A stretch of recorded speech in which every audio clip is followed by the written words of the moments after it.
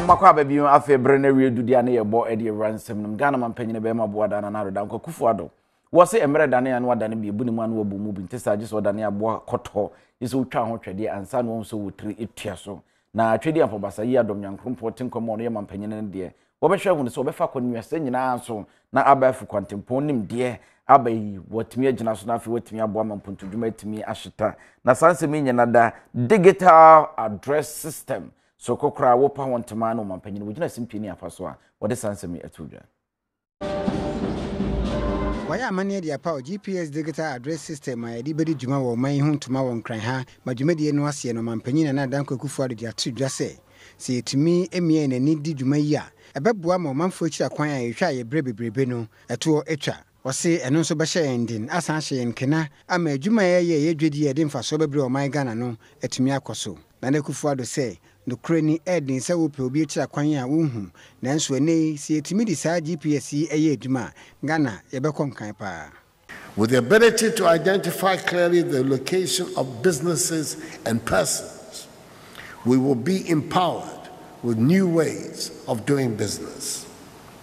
The power to access information and the ability to do instant validation and verification will make many business ventures that were previously unviable immediately viable and ultimately sustainable for the future.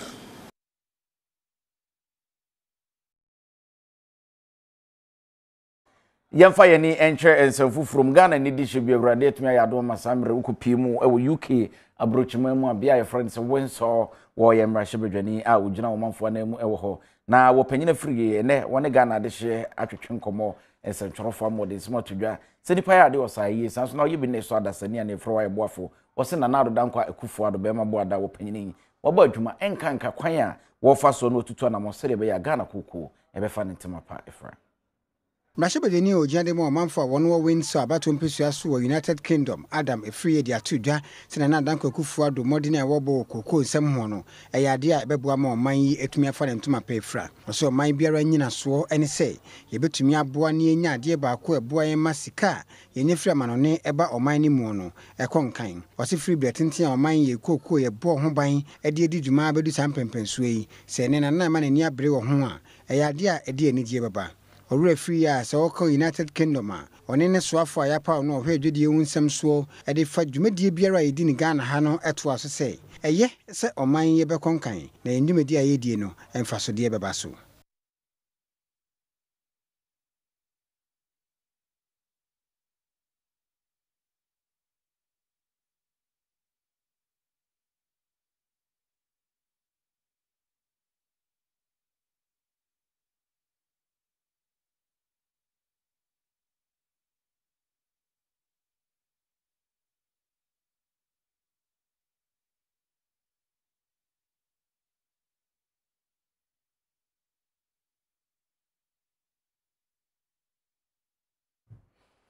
Ye twaso anafe ye de ni che ekwantempon ho nsem so ekwankobedi jojo se de be ya betumi aboa na so hyenkani kwa na woko asa abafi abrenko factory nche bia emma na ese eto de bia abrɛ no obi hyen be sei no no wakotwa dua bi man no oba no de abetuko mu adan ya was made to am obi enu se me hyen asei afi bi wiase no na obi foforo so oba bi twa fa so na akwa factory nche moba wose sa suban e subambo ne one triangle ho tiskande tobi fati kwa ho na okasa ya obi onzo wani abrenye so be ye kokwasa na akofa asmoba na safutu hwan ena dutu dwa yenko na afi yenko fa ne nchemu a chese empanyifo chirima no ekoba ne sa ya na ha adwene pa ebe wiase ne ho susu aso na akoy bisibisi basa kan kwehya wonsem ya ade adane Ghana de hye tipaye esanse empanyifo bububu a ade hye to na nanom wonse do afi bia efa kan kwehya ho no eyempem anim a chese sankwa no ki betumi abo ho ba amanfo maame amanfo bofo no amanfo papa no amanfo ade hye amanfo sebofo a wo ne koba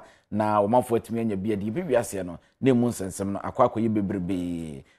na yeboye homodene se yensa ebetumi aka sa apawa na afi yako akore said no ma esi ko de adruso no ye ba hom so aba ye ba de aka na edoso ye ni nyina da bebre mo hye no so say LEAP anu so de lip tomato paste kutai mu sanso na loser tile ensu kutai mu ene ye drupa a wono be 3D bi to ase e de amolele ene Cindy rice e ye aduane pa GTP new style bomode aso nsabeka bi afebo na afebusu mu ni nyina da montimi enhye onya GTP a ye ohia a design ma ne twitwa na fatal Abicus collection back up for Abicus 0201513275 0201513275 your base yeah.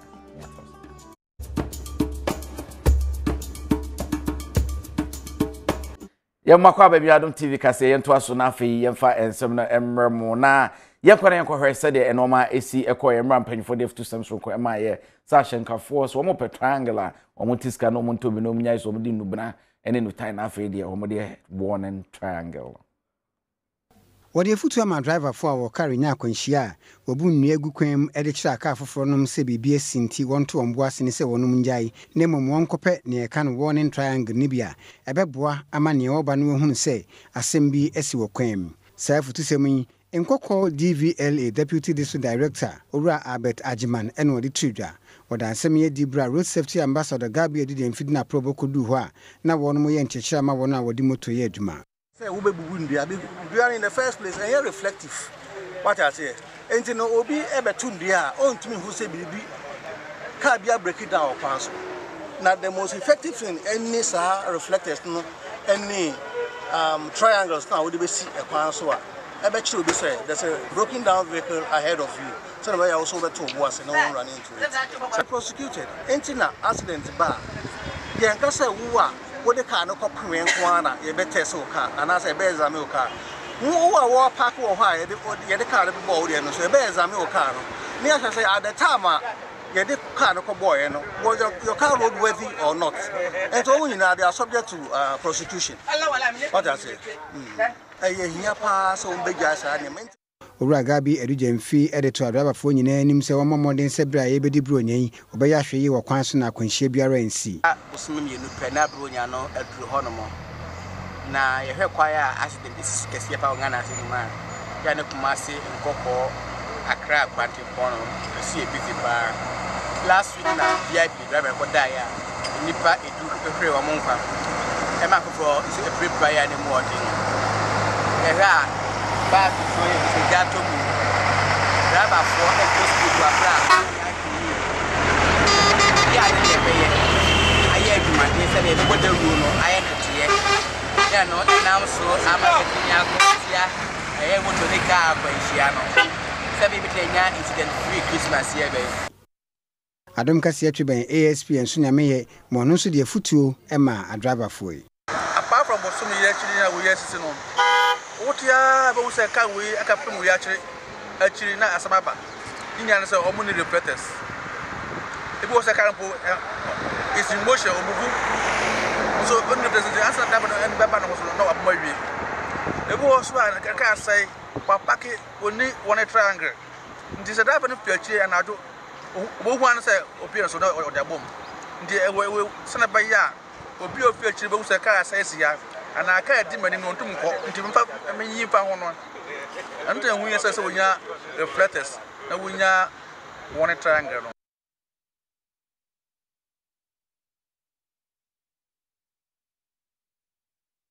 Eko ensefu from so ni ma ne na ye ka twa ye nuanu ma se be wadwene bomu na selector badwana ate akoka konjompi na as ice na hye ice ni so wo hye da hu ne number na campus wakwa akotobi e de ahyem no se de ese mo makonya na afi won so ntimi toaba ne ne fansa bo wadwene me ka se abodam no obeprint ada ya was miss kokromuti anam de akotoba na panyine be ne ma ho kwan panyine be na sa de se de wode to dwe no so ya bobo ne nchemu edebro ena oda Accra Psychiatric Hospital ayarsabia no ano Dr. Kwesi Osei enso ede adesere ato abato adwuma Electoral Commission enum se fi se biara no abae beto no woni asabeta frate wo adwumka adwumyade bi na wonmo adwumu eda horma sese wotumi ekasa ehyeche wonmo ho ensem no eduru abato obrimu a yema okwan ma won soso ento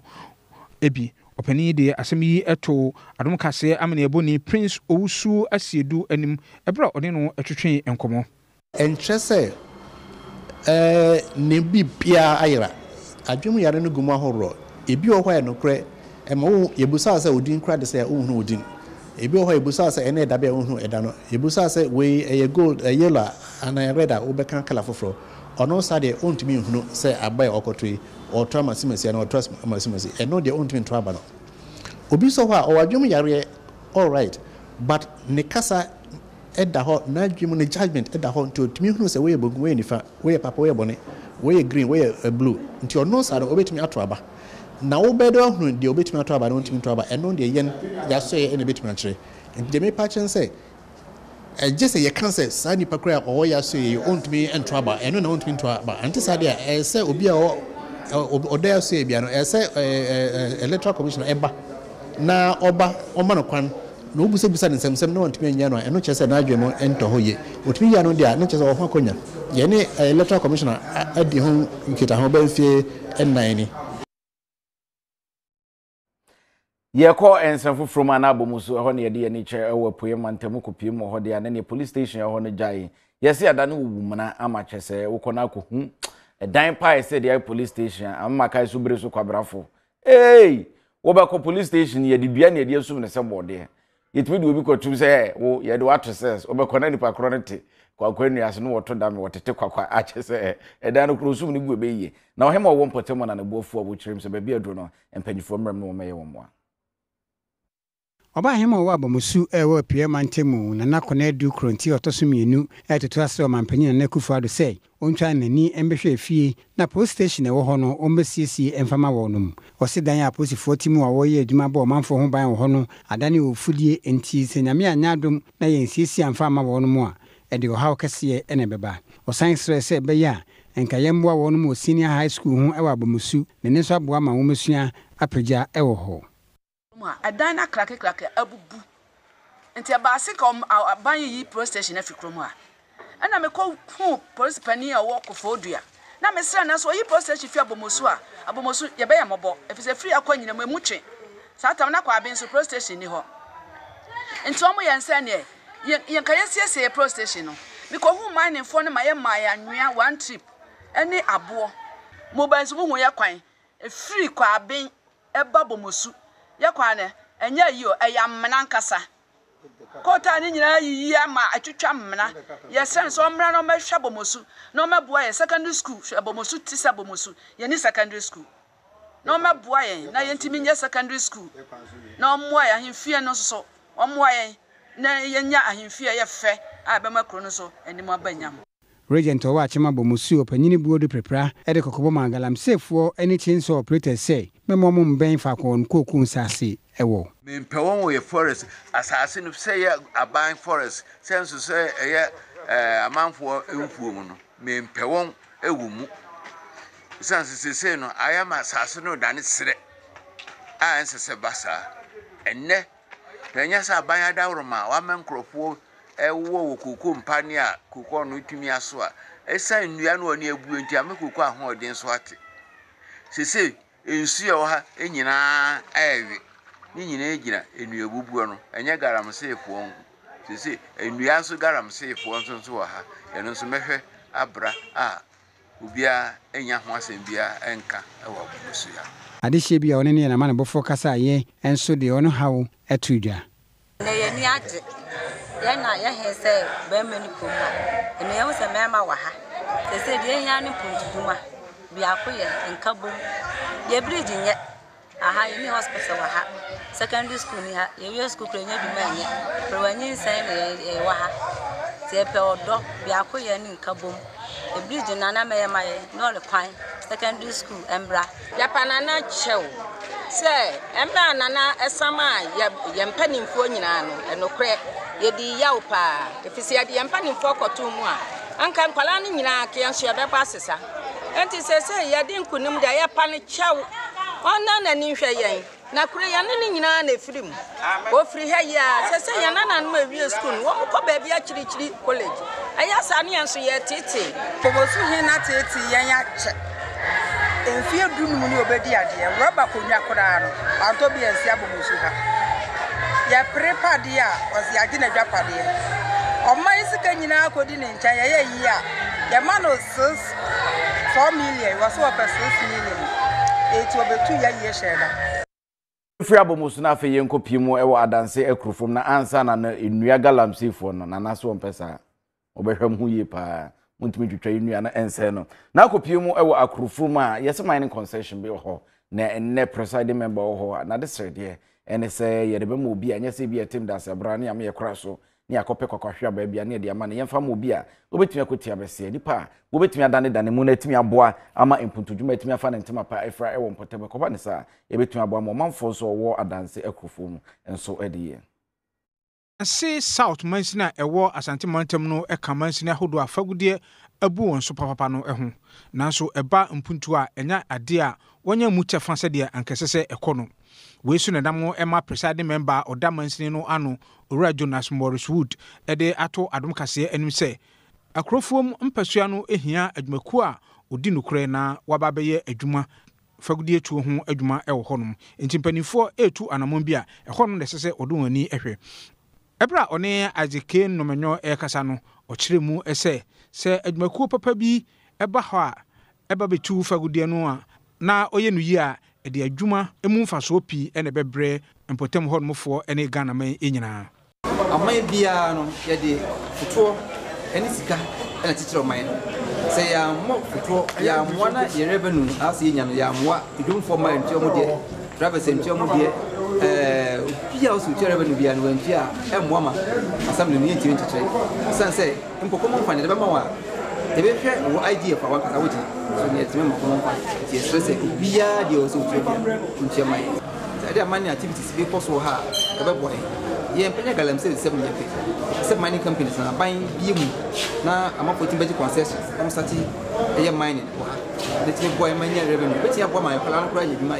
ye de ye hwe ni se ban beti ye biemu na ma kwan na mining activities etimi akoso into what gain to say aka no district ye no ye ma mining companies ebe ye mining wa ha ye echen galamse ana bri bu pe galamse wa at all because almost sense asi almost say nsu almost say yenkwai Emma, social vices could be a man for school near the General Yempe. In money activities are betting my employment, it's me back. Presiding member no NRTC which receive the Nancy de Woon and Tikuman Transit Tunko, the Galamse, the Ayo man for one sassy wound, food and wounds no. Then the Okoboss open quite said what can't come Cassia, no will be a baby ed in the tree afa. Now you throw enough ye the knee a church for and an important one Abuswibiano. Ye da edi siwa sada no atorenchem ye de bo de wurukwan be faso a ye betimi ade ye ho ede afro ho sa dwumadie ne bi ekopie mu otwefo ene ne mpotemu ma Adom TV kase yensu ekopie mu ayatwe bi egu apawa so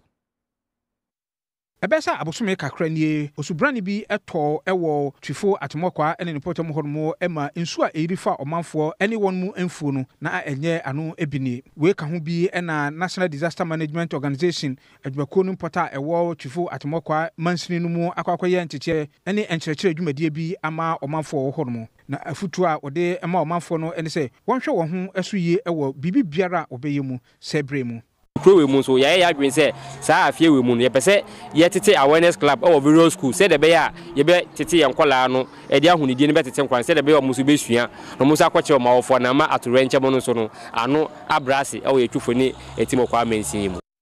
abankrachi a ono e na ohwe twifo atemokwa empotia no eso Robert Ajiman nyantachi enso e de adesere ema omanfo no ese ebre bia no wonmo potam no abro no so omodin se obedi ehon mu ni no ayi hon mu eyiye se de be ya atoyirenchem ene niam bia ensem fata enka won ene de ye da ewiase nyina etuesi ho se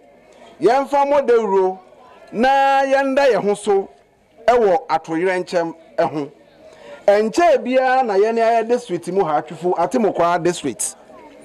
atorenchem eye insio de yibi eyiriye na amanie bebre na ye nkofo bebre ehun wo twefo atemokwa ha nkropi ina insio yi fa omo twefo praso kan ho a mokwa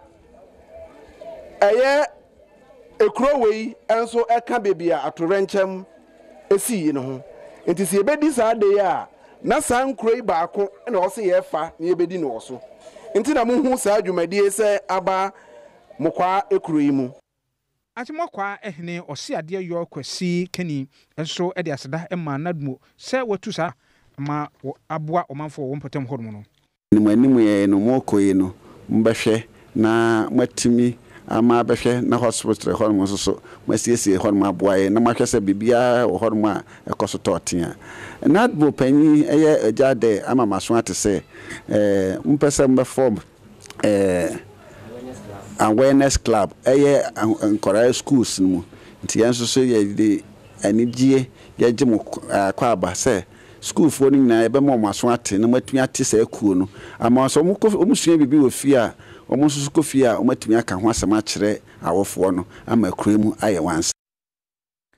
dia du so ebe ko na afia ko wi mpom di mo nsem nsem panjifo so obi benye wa na efriade ama me ne wanse ne nyina da friade na so yade bia no e wo so ma no ba bia wudura na chese wapem man end point homeopathy clinic ho na obetumi akọ na benya sa ahode ne tumi no wadi yade sunkunim Dr. Duwaten ogusu ye nsenche ne bomode anso obekọ wakache na afi yade bia wontu ase emfa ema won afa woka mpom di mo nsem yade ebro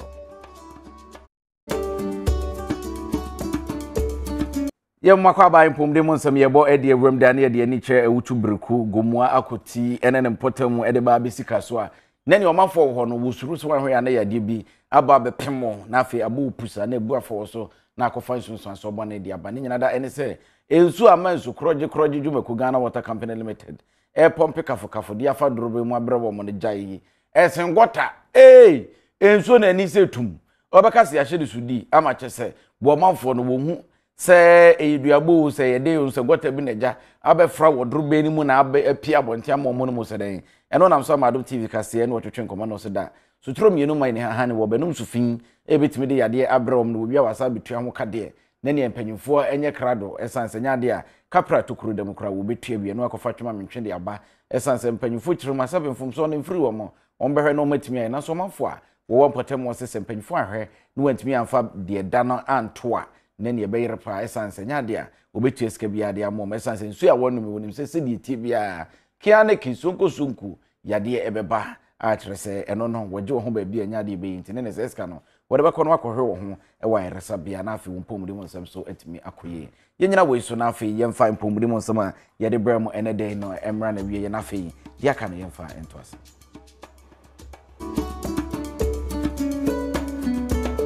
yeko ensemfo from dia na ne omanfo wo bu nnua ne be wiase wo papa de ma monten so beto nya skape wa de twa mo ni ma na kriwa no se de monsem ena aba wo hini bi asema wo kan do di adonte hene wo se so ya sa de ne etwa yemfa nte se de ya chi galamse ni pepepepepepepe emra ye didi galamse ni no sa mra na yemfa ni wu wo kina ho panyina abegene baage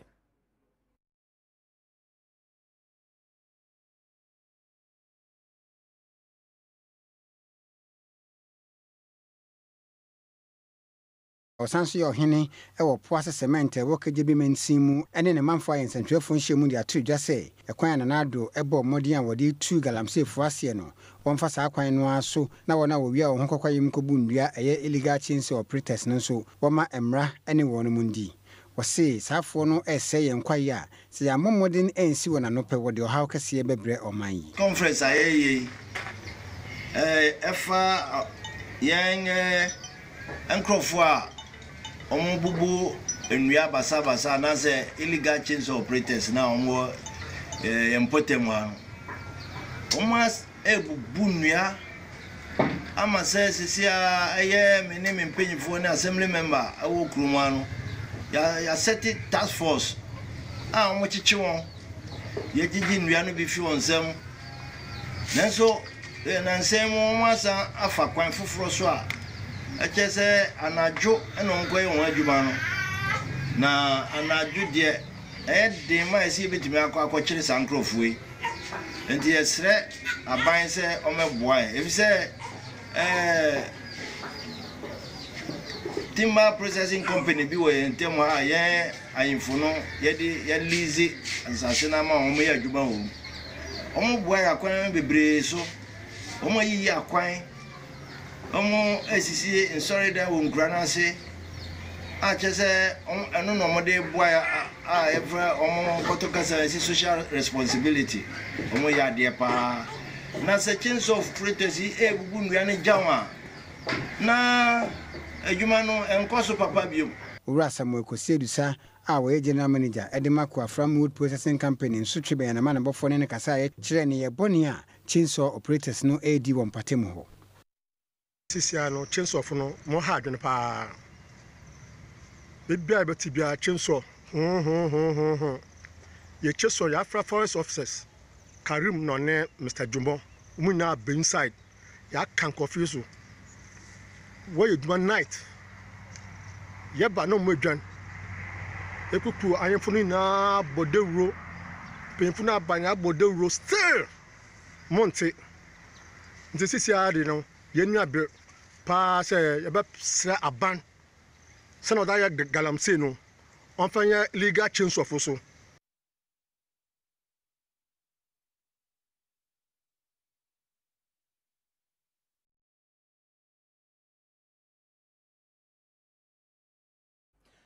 Yanto aso na afa yenkopie mu ewo bodwase ukopie mu ho ana ne adwadifo ma wo ho no wo muso mabru tum essence ntu ensu to ehwe mo ana se bo mo wiebo a ehwe mo eni nti no ekoba ne saya na ayeden ne ne wo mafo otu nkutu kura de yenka essence odi nkutu ekwa akosi awiamu yi eba be na ne na da ne oka wo to nchene so ne ensu to na utra nkoyi na adikosi mu a eno so ensu ne ba be bona mana ne ne no so ada ne oka nti wo muso msere pa so mayibi empanyifo so hwe no ntimi mo o essence wo mu dwane de enhyeda enkoyi na mpanyifo be hye ombo se bebia no mo dada no wo mo ba be sesem se de be ye no ma betimi akoyi ni betu mu furu nkrani be se o se kemajuma na ebepem sam renya de mpanyifo etimi etu ho ana mo adoti kase yekopie mu na adwadifo ni bi etwetwe nkomo a wo mo mu se no ma si kone de nya de a o manage ho eninti mpanyifo hwe na nka wontimi entu ho ana mo yeba homeso na afedi akanyina ye de atos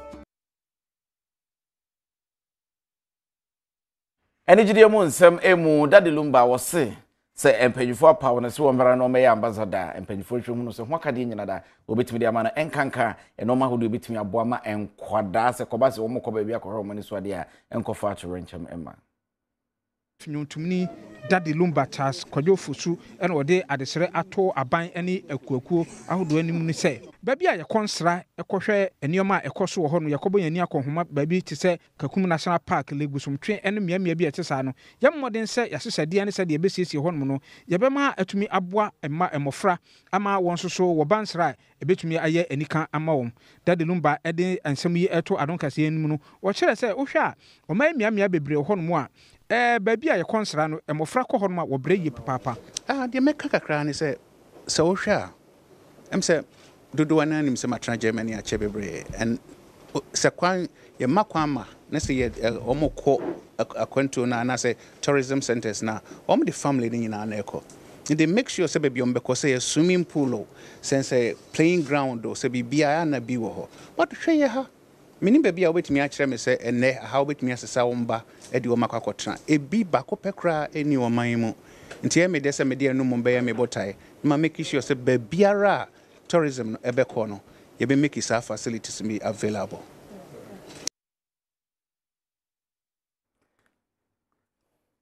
Eniti Charles Kwadwo Fosu eno ne yenko ne yenko for manfo bi adwenche omode aba na afi yenkenkan ba ko mienu bi emfa emamo wes me di Natasha Sewa was say hey that's perfect na nesma wo kanyina da ene say triangle no ye de adwuma ebitumi aboa pa sanso ena wes me di adwo akona du sikapa was wo hwe kase bo no live pa Cape Coast ho ene wo hwe e di every na wes me di Samora kwabena usu eje na wose oman no se di tibia na benyine na akonanim weso se di Evelyn yebo a Evelyn say I'm watching you live Jordan and or the free airba Mugith and so say Adom News my ade mama yetimi ahwe mo e online sanso and abanas hene and so say I really enjoyed your program keep the good work achese wono so send ni ajepa asanto abakwame wona de the thesis and what the ba achese ye kase ye kakranka ade ebechen na so de okanyina da ene say MPP amamu no ekoye pa e de ema no wesimi din de o say kwame